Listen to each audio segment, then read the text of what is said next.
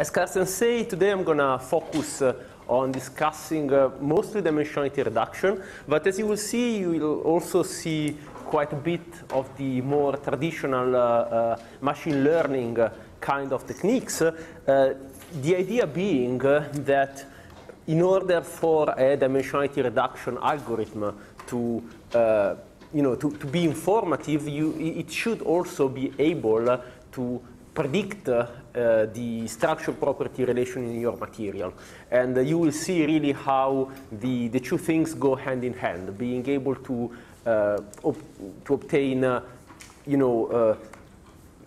generally applicable and accurate predictions of the properties of your material is in a certain sense a guarantee that the correlations and the clusters and the families of compounds that will be highlighted by a dimensionality reduction or some sort of unsupervised learning technique is basically, we guarantee that these correlations are actually meaningful.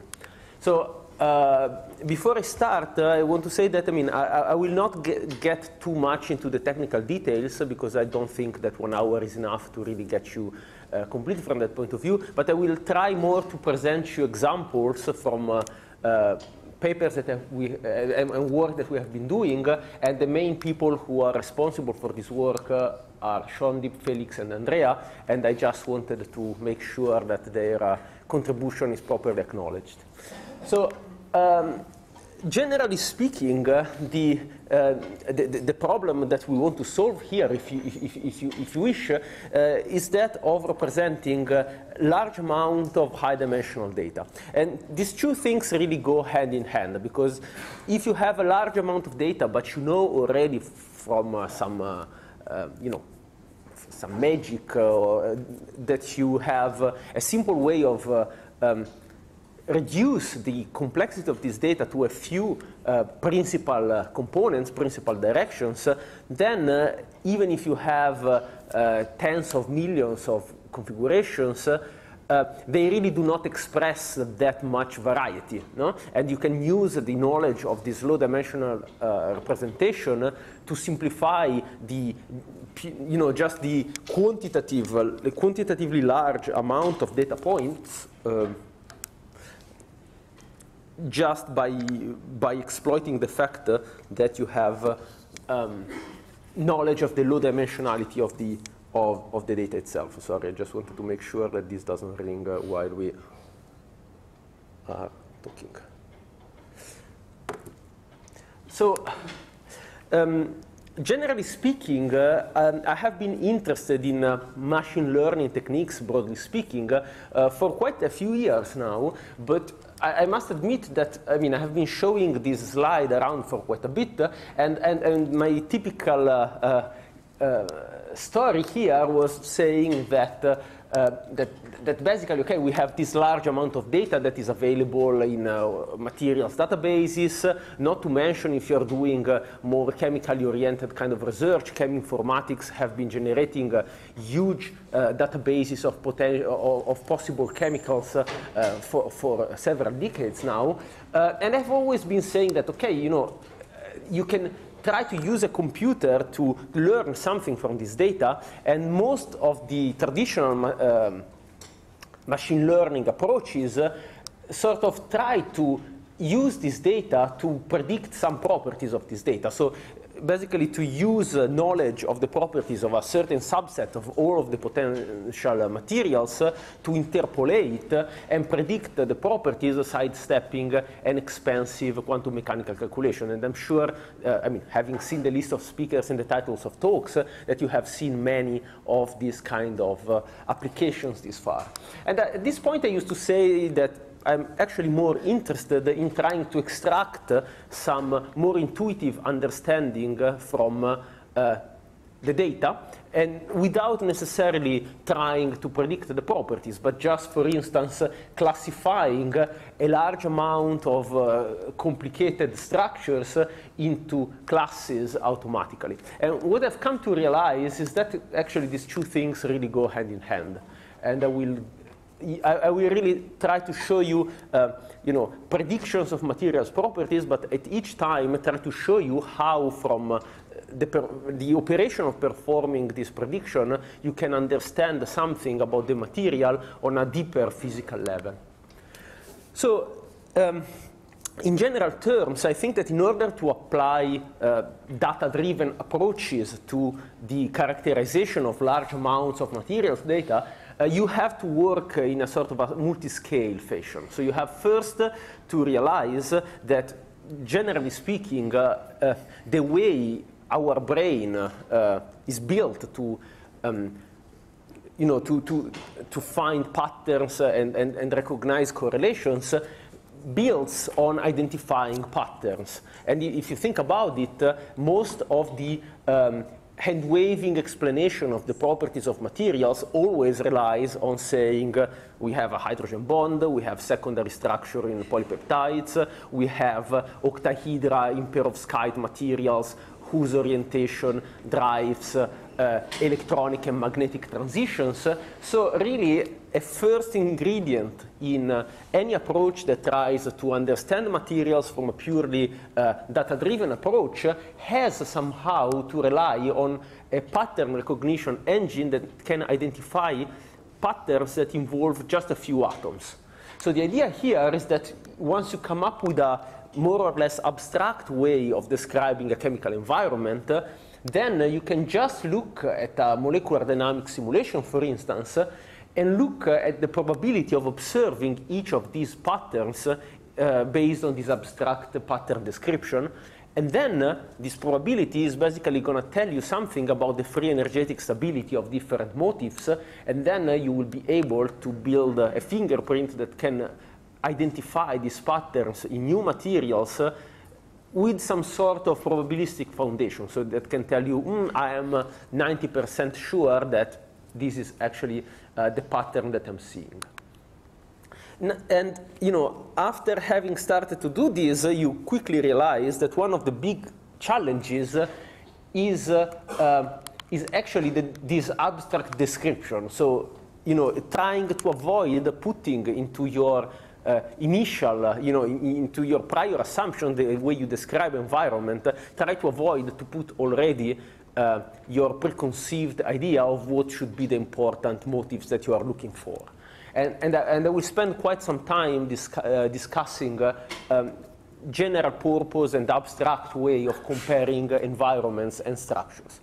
And finally, when you are dealing with a material which is really complex, and for instance, pretty much anything in biology has this property, it's typically built up of many of these individual subunits. So these atomic scale patterns that you have recognized, you will have tens or hundreds of these, and they will interact with each other in a non-trivial way. And every time you have a problem like this is the kind of situations in which you need dimensionality reduction, because you will, in order to fully describe your system, you will need to specify the state of tens or hundreds of these motifs, and then the only way you can obtain a representation which you can basically put on a piece, on a set of slides and discuss in front of a coffee or a beer is to be able to represent this complicated high-dimensional space on a piece of paper. And I will give you some examples of the kind of things that you can do with these dimensionality reduction techniques. So let me start with a very, very simple, very concrete example. How do we get around to defining what is a hydrogen bond in a purely data-driven fashion? Okay, so people have been, chemists in particular, have been debating about what is a hydrogen bond and what is a good definition of what a hydrogen bond is for decades, if not centuries.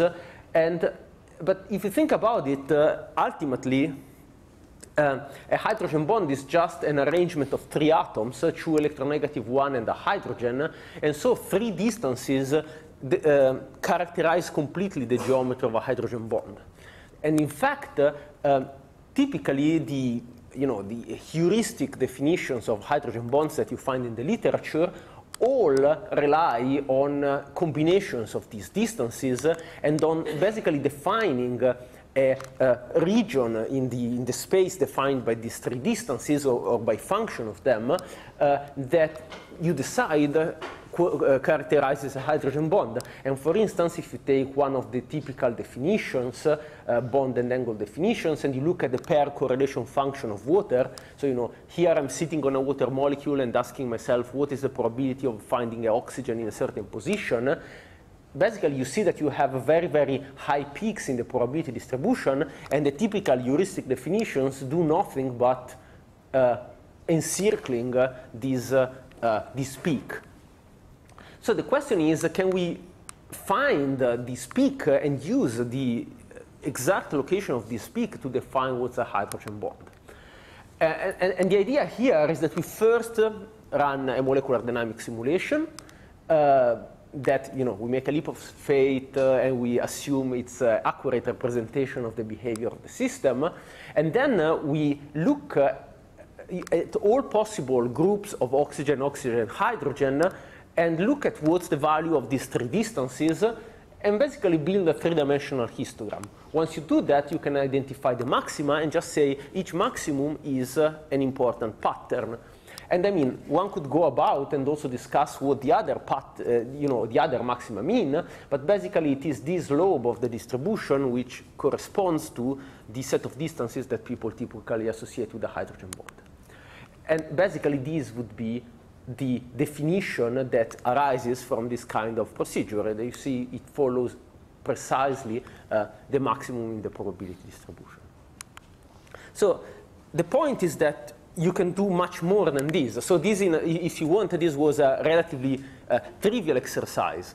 It's not useless because, for instance, it gives you a definition that will adapt to the to the description of the hydrogen bond in your model. So if you change the functional that you're using to model water, the definition of what is a hydrogen bond will change. And that's correct, because a different functional will have a different relative free energy of different portions, and you don't have to fine-tune manually these length and angle parameters. It will tell you exactly for that functional and that set of thermodynamic conditions what is the most reasonable definition of a hydrogen bond. However, you can try to do more. And for instance, you can try to attack problems that are not so trivial. So for instance, if you look at a water wire, this is just a one-dimensional chain of water molecules that you can take as a simplified model of what's going on, for instance, in fuel cell proton exchange membranes or in the channel in a aquaporine, in some sort of membrane protein, and you add an excess proton, so you have an H plus in excess, it becomes actually very hard, even even by looking at the trajectory, to say precisely where is this excess proton, because this excess proton becomes a delocalized entity that doesn't sit at any time on a precise water molecule. So you can try to identify where the proton is, and you can do that by using the electronic structure as well. So what you can do is you run your ab initio molecular dynamics simulation, and then you compute Wannier centers. Those of you who don't know what a Wannier center is, basically a modern version of a Lewis pair. So that's a simplified way of localizing electrons and associating a point to each pair of electrons. And then if you look at a hydrogen bond, you see that typically the two, the Wannier centers around the oxygen atom belong to two categories. You have those that sit halfway between the oxygen and the hydrogen, and these are basically the bonds, and two more that sit closer to the oxygen, and basically these represent the lone pairs.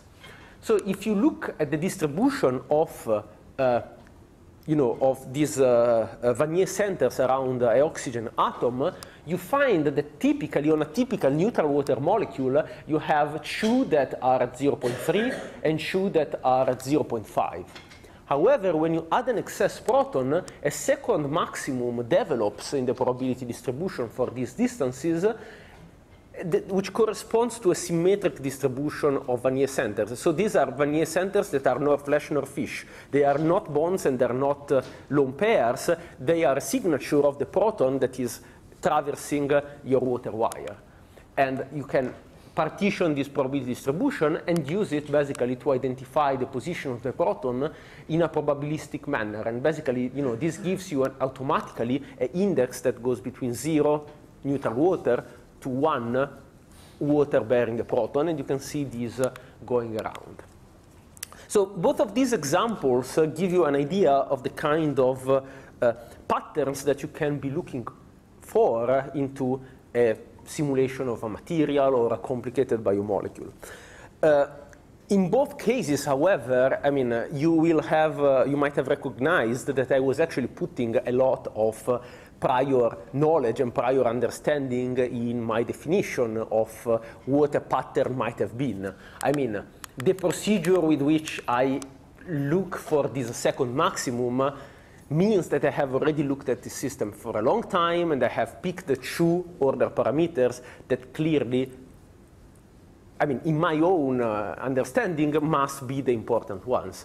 So at this point, I started to realize that what I needed was actually something more general and less informed by my prior knowledge about the system. And then I think it's important to have this sort of slide, which is very abstract and mathematical, but the idea is that really the object that I need is something which is capable of measuring the distance between two structures. So this is a notion which is much easier to understand and to develop than actually finding fingerprints that identify one structure, finding a finite number of collective variables that identify the state of my system. And so effectively, all that we need, as you will see, to as the basic ingredient to build a machine learning scheme to do automatically this kind of analysis is a distance that can tell me if two items in a set are similar or very different. And actually, I will use a little bit interchangeably the notion of a fingerprint, the notion of a distance, and the notion of a kernel. And at this point, you have heard probably already the word kernel several times during these 2 weeks, but from all practical purposes, all that I care about is the notion that a kernel is a function that,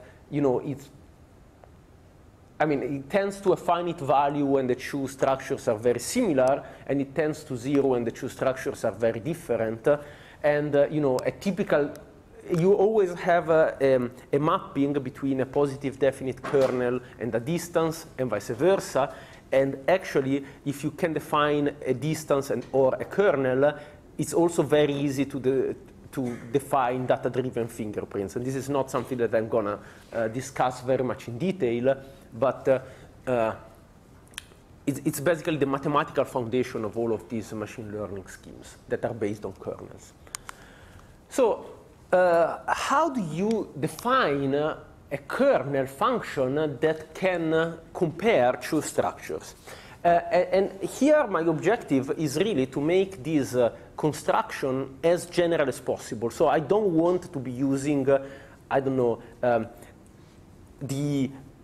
a graph representation of the bonds within my structure, because perhaps my structure will be an ionic crystal for which I cannot define clearly bonds meant as covalent bonds. So I really want a completely general scheme, and I think that one of the most effective ways to build something which is general purpose is actually to change the focus, and rather than looking at a way to compare structure, focus on a way to compare atomic environments. In a certain sense, this is something that really builds onto the intuition of electronic structure theory, that you can that electronic matter is nearsighted, so that you can, when you have a large system, you can break it down in local pieces, and each piece makes sense in its own, and the properties of the different pieces can then be pasted together.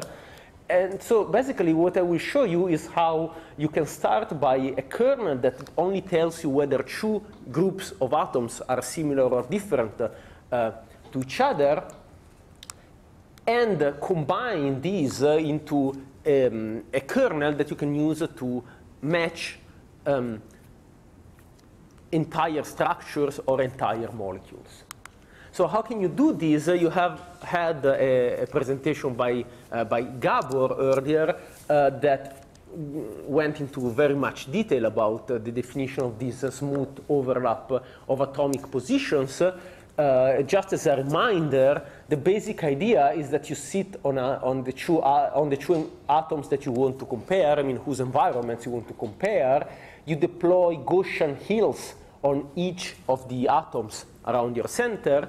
Then you overlap the centers, and you compute the the overlap integral between the two Gaussian densities. Actually, as you will see later on, I really think that one should think of these densities more as probability amplitudes, because then this overlap integral becomes something which is really equivalent to a scalar product between two wave functions. So I think that this sort of reveals some analogy between this way of comparing two environments and some sort of quantum mechanical description of the system. Then, I mean, if you remember Gabor's presentation, you have to do a number of different operations to make sure that actually this overlap integral satisfies the fundamental symmetries of the problem, but I will not get into detail. To me, this is just a very smart way of comparing two groups of atoms. And the real question is, once you have done this operation, how can you build something that you can use to compare entire structures? So a simple thing that you can do is say, okay, I mean, I can do this for each pair of environments. So I can sit on each of the atoms in structure A and in structure B and compute this similarity kernel between this environment and this environment, this environment and this environment, and so on and so forth. And then I can build the compound, the global kernel, by combining together in some way these individual kernels. And you can do this in different ways. So a way that would seem very intuitively a good one is basically to try to find to match one-to-one the environments in the two structures and find the combination that maximizes this kernel. Another possible way, which is simple-minded but actually works beautifully, and I explain you why, is you just say, I put everything together, without caring whether the match is good or bad. I just average over all of the possible pairings. And something that actually we find works particularly well, as it is often the case, is basically a technique that allows you to interpolate between these two extremes. So it looks mathematically complicated, but it's actually cheaper to do than this matching. And the idea is that basically you do something which is some sort of maximization, which is, however, regularized with the information entropy of this matching matrix. And depending if you set this to 0, you recover this limit. If you set this parameter to infinity, you recover the unbiased average limit. Okay, so, I mean, what does it mean to pick one choice over another? So, I mean, what does it mean actually physically to do something like this? I mean, this seems like an operation which is very unnatural. I mean, I'm putting together information on, I don't know, perhaps the similarity between a carbon atom which is sp1 hybridized and one which is sp4. Does it really make sense?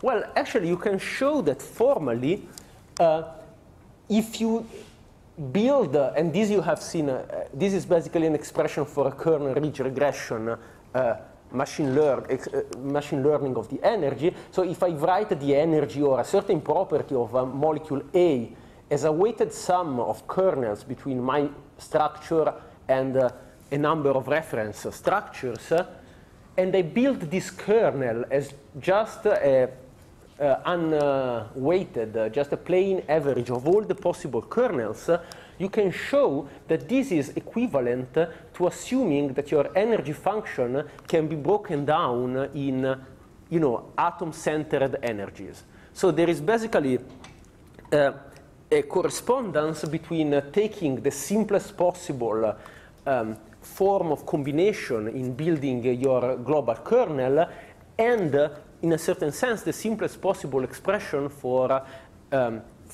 energy of an extended system, which is breaking it down in atom-centered contributions. Okay? So this is actually, I mean, this can be a complicated many-body kind of expansion, because, I mean, this is just saying that the energy on a certain atom will be an arbitrarily complicated function of the positions of all the atoms around it. However, you are making this assumption of basically additivity, which is something that helps tremendously in learning any property for which you can assume that it will be additive. So something like this, for instance, will fail catastrophically if you try to learn a band gap, but it will work extremely well if you try to learn the total energy, because the total energy is something that can sort of be decomposed in subsystems. Something like the band gap is something instead that requires knowledge of the entire Hamiltonian. And actually, I will show you one example, not concerning band gaps, that using this sort of entropy regularization that goes beyond additive combination of the kernels is one way to learn properties that don't decompose naturally into atom-centered contributions. So now I just want to give you a few examples of how you can use these to machine learn properties. And the reason why I want to show this is that for each example, I will also be able to show you how, from the successes and the failures of the learning operation, you can learn something about the physics that underlies your system. So for instance, let's take what is one of the national sports in the machine learning community, which is learning the energies of the GDB9 database, which is an extremely useful test, benchmark database that has been put together by several people, many of which are or have been in Berlin, and basically, so. One aspect that we tried to do when doing this exercise was actually to make sure that we were making something useful. In this sense, so this database in itself contains a bunch of DFT-optimized geometries and the associated ground state energies. And the typical benchmark exercise, and I will show some of these benchmarks later on, is to learn the DFT energy starting taking as an input the DFT-optimized geometry. Now, this is clearly a pointless exercise, because in order to get the DFT-optimized geometry, I needed to run a DFT calculation. So actually, we also did two other things, which were basically, starting from knowledge of the DFT geometry, predict the couple cluster energy, and much more challenging, starting from knowledge of the geometry optimized at a semi-empirical level, predict directly the couple cluster energy for the DFT geometry. So basically, we never, these guys have done the DFT optimizations, so we have the reference values. But in the test exercise, I pretend that I don't know the DFT geometries, and I directly predict the optimized energy starting from a non-optimized geometry. So what you can see, so you have probably seen many of these again. This is a learning curve, which basically shows you how the error in the prediction decreases as I add more and more molecules to the training set for my problem. And basically, you can see how, you can predict directly the couple cluster energies, getting to an error below a kilocalorie per mole. But actually, if you exploit the fact that you know already the DFT energies, and this is something which is well known, you can actually bring down the error to virtually zero. And what is interesting is that, well, first of all, you can get pretty good predictions even just using the semi-empirical geometries. But what is interesting is how actually you get down. So here what I'm doing is I basically use as input 20,000 structures okay, for which I have done both PM7 geometry optimizations and the DFT optimizations. And I learn from all of them, trying to understand how I can predict the coupled cluster energy. What I've done in this curve has been using for only these 20,000 trained structures information on how much the PM7 optimization went wrong. So basically, I am discarding the structures for which the PM7 geometry was very different from the DFT geometry. When I'm testing, I don't use this information. So there will be some of the structures in the test set for which PM7 would fail badly, and I don't know. I'm not using this information. But just the fact of discarding the structures for which I know that something is going wrong improves dramatically the accuracy of my predictions. And this, in my opinion, is important because it gives you an example of how sensitive machine learning is to problems in your training set. So as soon as you have some inconsistencies, as soon as you have some structures computed at a different level of theory or with a different number of k-points, or you have some structures for which the underlying assumptions of the approximate method fail, your machine learning is going to take a very, very hard hit. And to me, this is one of I will return to this later. Consistency check on databases that go into machine learning models is extremely important because machine learning models are extremely sensitive to inconsistencies. And then, I mean, I just want to show you a little bit what's the, the limit of accuracy that you can reach with this kind of techniques. So, for instance, using this scheme and using, here we stopped at 20,000 structures because, I mean, computing coupled cluster energies is expensive even for small molecules.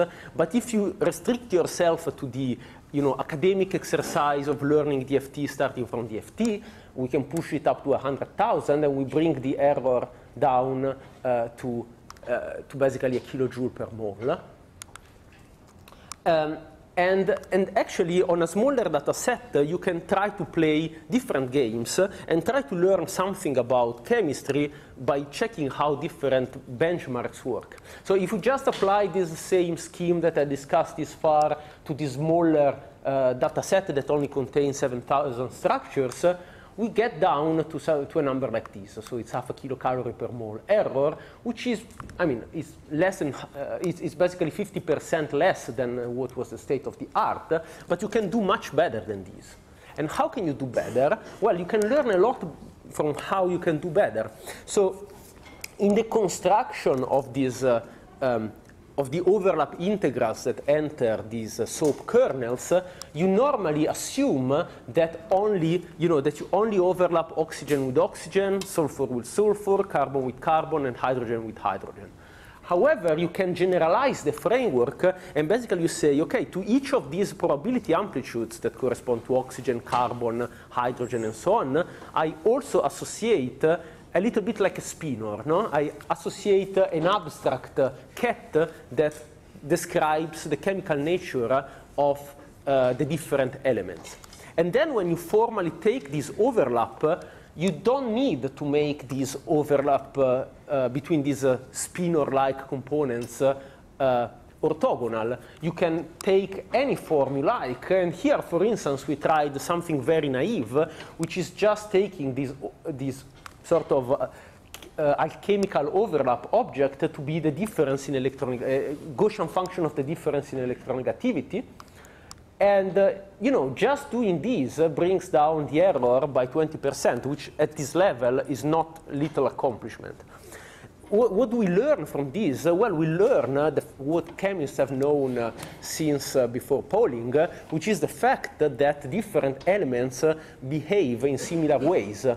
And if you include this information, in the making of your machine learning algorithm, you can gain a substantial amount of accuracy.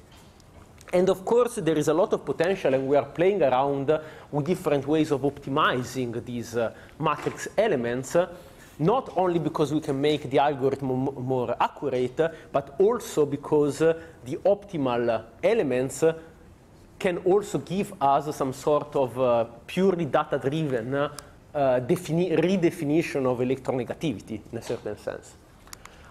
Another very important aspect that we keep hearing about, but I had never seen in such a clear way, is the scale of chemical interaction. So what's the length scale at which,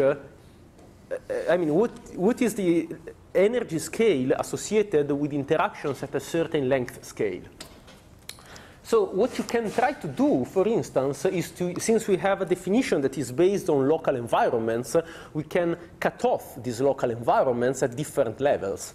And what happens, in my opinion, is very, very instructive. So if you use an extremely short cutoff, 2 angstrom, so in the definition of the environment, we use a length scale of only 2 angstrom. What happens is that initially this kernel, when you have just a few training structures, works extremely well.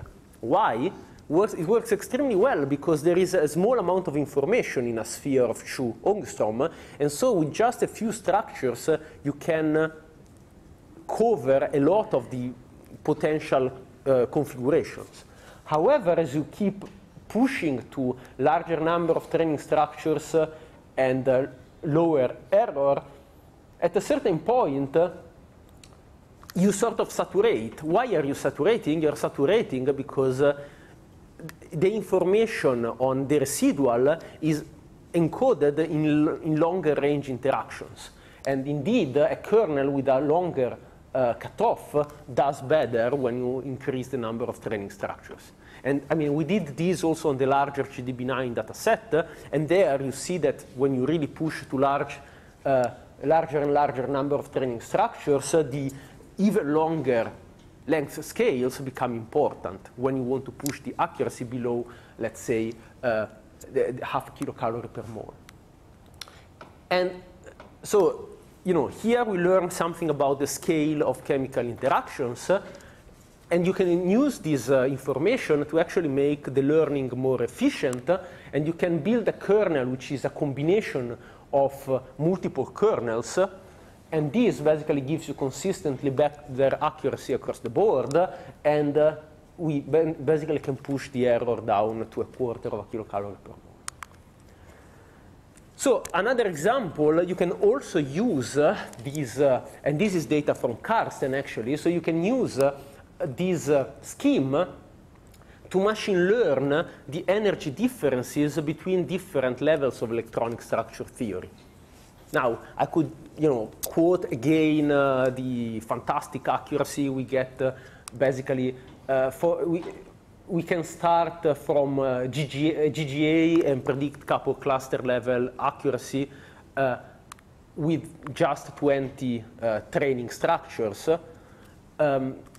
Here it's a very simple problem. We just have different conformers of glucose. Still, with just 20 reference structures, we can basically get couple cluster level accuracy with only 20 references and just running DFT. So, however, I want to point you at the insight that you gain by this exercise. So this is a figure that contains a lot of information, so bear with me. On the upper triangular side, I'm showing you the intrinsic discrepancy between 2 techniques. So you see that basically semi-empiricals have a very large error compared to anything which contains exact exchange or post-Hartree-Fock terms. And you see that there is a very considerable improvement when you go from plain GGAs to hybrid functionals. However, if you look at the lower triangle, which is showing you the error after you apply the machine learning correction, you see that basically there isn't much difference between GGA and hybrids. So what this is telling us effectively is that the correction that comes from exact exchange is very easy to machine learn. And typically this means that it's a short range correction. And you can also learn even more by basically decomposing the error into atom-centered contributions. So here, these are basically, this is the glucose molecule, and this is the lowest energy and the highest energy structure in the data set. And what I'm showing is basically I'm computing the contribution of each atom to the energy difference between PB and PM7, for instance. So you see that when you look at a semi-empirical method, you know, the error might be not so large, but actually it comes from a cancellation of errors. So you have some atoms that are very much too stable and some atoms that are too unstable, and this just balances out. But this is an indication of the fact that these semi-empirical methods are indeed semi-empirical. You know, you try to get the right answer, but you don't necessarily get it for the right reasons. If you look at something like the difference between hybrid and the GGA, you see that the discrepancies are much more regular, and you see that there is a large error in particular associated with the closing of the ring in the glucose molecule. So basically what you understand from here is that exact exchange is very important to describe the energetic of this ring opening process. And basically, if you look, it's much harder to find clear-cut signals when you look at the couple cluster, the difference between a hybrid and a correlated method, basically because these are complicated correlations that you cannot represent so easily in terms of atom-centered contributions. Okay, now this sort of closes the supervised machine learning section. I wanted to get now, finally, to the dimensionality reduction aspect. So all of these kernels that I've shown you can be used to machine learn can also be used to define a distance. And in general, I think that really distances are the most natural building blocks to do these dimensionality reduction techniques. And I want, again, to start from a concrete example, classifying the structures of an oligopeptide, or I mean, probably this community would call this a polypeptide. I mean, the people working with proteins, up to 20 is probably an oligopeptide. But anyway, so you can take this molecule, you run accelerated molecular dynamics run using an empirical force field. We really don't care about accuracy at this level. And what you observe is that this molecule can exist in a number of different forms, and these different forms, biochemists have learned to classify in terms of alpha helix, beta sheet, random coil, so in terms of these local patterns. So for the moment, we're working on sort of rediscovering these with data-driven techniques, but here I want to focus more on how you can classify the overall set of angles that describe the state of the molecule. So first of all, it would be a little bit suicidal to use as the input to represent the state of this chain the coordinates of all the atoms, right? Why? Well, because this is a polyalanine, and basically the backbone is relatively rigid, and you really don't care about the orientation of the methyl groups. So something which is reasonable, and that I strongly advise you to do, is to reduce the dimensionality of your problem to the maximum level you can using some obvious considerations. So for a system like this, it's really clear that just the backbone dihedral angles are sufficient to fully characterize the state of the backbone. There are algorithms that, given the sequence of backbone angles, build you the extended structure of the protein. So really, all the information is encoded in those 24 numbers. Now, the problem is that each structure, even if represented at this simplified level, consists of 24 angles. So it's basically described by a vector of 24 numbers Furthermore, living in a horribly complicated non-Euclidean space, because these are angles, so the geometry of the space is basically a hypertorus. So how can we understand something that lives in a 24-dimensional hypertoroidal space? That's the question. So the idea here is that each structure is a point in this space, and what you can do is measure the distance between these points. And this could be the Euclidean distance, as simple as that. And then, in order to find a simple low-dimensional representation, what you can try to do is basically, set different reference points on a plane and just jiggle them around until all of the relative distances match the distances that you had computed in the high-dimensional space. If you succeed, this low-dimensional representation is going to be a faithful representation of the relative position of all of these reference structures. And once you have done this, effectively, it's like you have a set of reference points in the in the mind-boggling 24-dimensional space, and a set of reference points in 2D that correspond to them, and you can use these to build a continuous mapping between the high and the low-dimensional space. Of course, this operation of matching distances would only work literally if the high-dimensional points happen to lie on a hyperplane, which is, of course, a very strong assumption, particularly if your space is highly non-Euclidean. So the technique that we chose to use to solve this problem, which we call sketch map, basically starts from something which is called multidimensional scaling, which basically tries literally to do what I just described. So you define an objective function that tells you how much the distances mismatch between the high and the low dimensional space, and you jiggle around this point until you achieve the best possible match. And what we did in order to make the technique suitable for atomistic data was basically to say, okay, the problem is that these distances at small distances will correspond to stuff we don't care about, thermal fluctuations, small molecular rearrangements. And if two things are completely unrelated to each other, we don't care about representing accurately their distance. So what we do is we transform the distances so that we focus on the intermediate range that give us information on structures that are kinetically related to each other. And actually, if you apply this to what we originally envisioned this for, which was biochemical simulations, you find that, so if you describe the folding landscape of this oligopeptide using conventional order parameters, you find that the alpha helix is very stable, and then it looks like there is a, the unfolded ensemble, so a bunch of structures that are all unstable.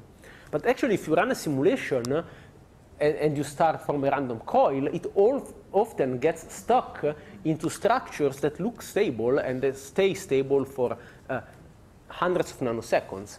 So what's going on? Well, what's going on is that it's not that these structures are not stable, it's that these coordinates do not have enough resolution to distinguish this structure from that structure.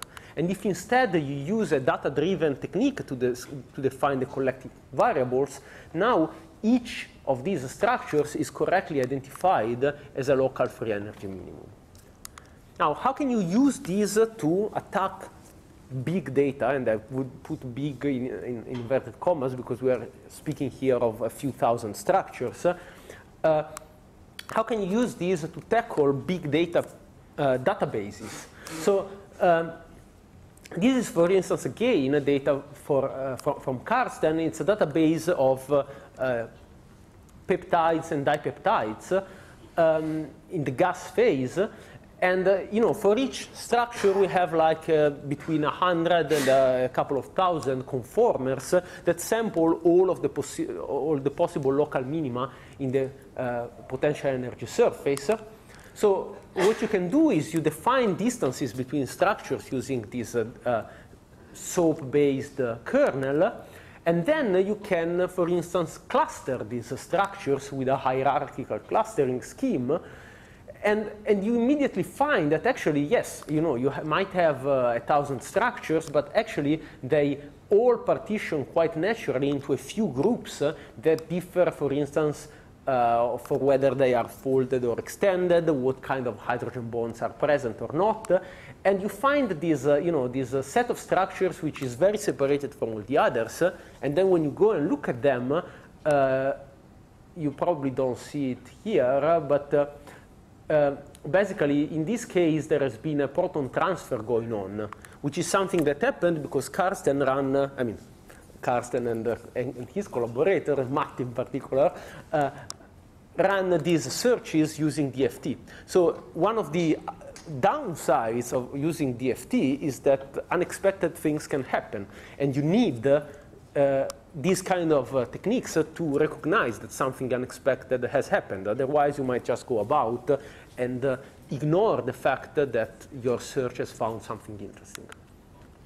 And then, you can see that this clustering actually corresponds very well to different structural parameters. And in particular, you find that the backbone dihedrals are not the best variables to describe this data set. Again, because having done the search with DFT and having included fairly high energy structures, also the isomerization of the peptide bond is observed. This happens very rarely in a biological context. Most peptide bonds are trans in biological contexts. But if you do your search including high energy structures, also cis configurations can be found. You can also analyze this data set using SketchMap, and this is basically a an alternative representation that rather than using this hierarchical clustering, just does a two-dimensional map of the molecules. And you see now you can identify very clearly these structures that have undergone a chemical transformation, and you can see that all of the stable structures are lying in this half of the plane. And these are structures in which the side chain, which is positively charged, folds and gets close to the oxygen atoms. Now, if you add cations to this molecule, you can see how the stability changes. And for instance, if you add a cation, now the stable structures are almost all those with the open side chain, because the cation is complexed by the carbonyl oxygens, and then the other positive entity is pushed away. So, for instance, if instead you look at the neutral amino acid, there isn't such a clear-cut distinction between stable and unstable structures. And if you look at the uncapped peptide, you see that the addition of the cation changes completely the conformational state of your molecule. So you can really use this representation to understand something and convey a message in a very clear manner. And something which is important, in my opinion, is that you can also use this kind of analysis to identify inconsistencies in the data set. So here, in particular, what we're doing is looking at so for each of the clusters that we find, we have a measure of how structurally diverse they are and how energetically diverse they are. Now, you don't expect this correlation to be perfect, because you can have structures that are very different but very similar in energy, but normally you would expect to find something that shows some degree of correlation. For some of the structures in the database, you were observing a correlation plot that was looking like this. So this is basically telling you that you have clusters that are extremely similar, extremely homogeneous from the structural point of view, but have massively different energetics. And actually, this triggered us and Karsten to look back into the data and find that some of the structures had been computed at different levels of theory. And these kind of discrepancies would make machine learning completely pointless, because your database would contain contradictory data. Effectively the same structure would be tagged as having two very different energies. So this kind of automated analysis, I believe, will be extremely important as databases of structures, perhaps of heterogeneous provenance, are combined together, it's extremely important to make sure that they are consistent. So as a final example that I want to show you, this is still work in progress, but basically we're trying to apply this technique that we have sort of, this far I really have only shown you applications to gas phase molecules, so we're starting to go to molecules and to materials in the condensed phase, and in particular we're looking at molecular materials. So here we have a few hundred actually polymorphs from the group of Gramidae for substituted pentasines molecules. And we have in particular pentacene and 2 different azapentacene molecules. Now this is meant to form very regular structures. You see it as a regular nitrogen substitution pattern. And this instead is meant to be giving rise to very disordered structures because it cannot form a regular stacking of the planes.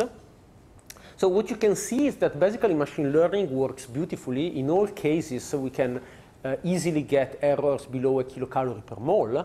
So this is really useful also if you want to do crystal structure prediction. You can use this kind of techniques to predict energies at the DFT level without having to run a DFT calculation.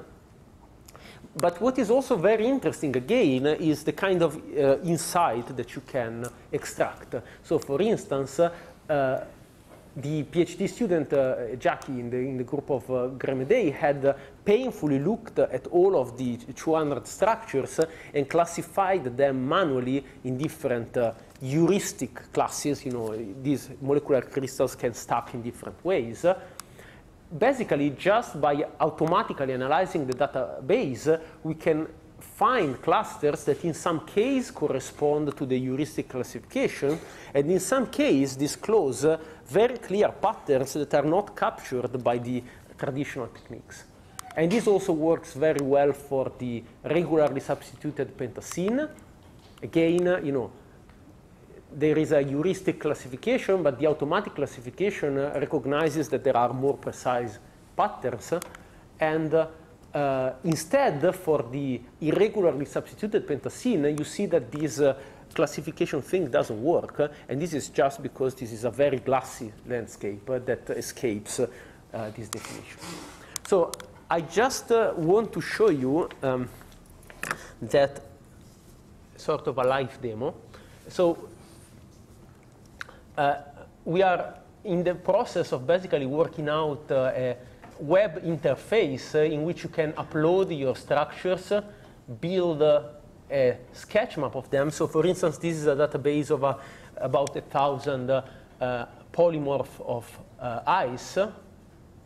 And basically, you click on a structure, it gets loaded up here, and you have a list of the properties of all the structures. We have something similar for, you know, organic, inorganic perovskites. You just, you know, load up all of your structures, and then you can recognize that you have different motifs. So actually, these are the proper perovskite structure. You know, you see the octahedra and all of that. But if you do an extensive search, you can also find structures with very different connectivity between the, you know, this is the what they call the delta phase, which is actually bad for photovoltaic properties, and so on and so forth. And basically, the objective is to make sure that you can upload your structures and get these automatically. So with this, I will wrap up because Carsten is standing up threateningly, and thank you for your attention.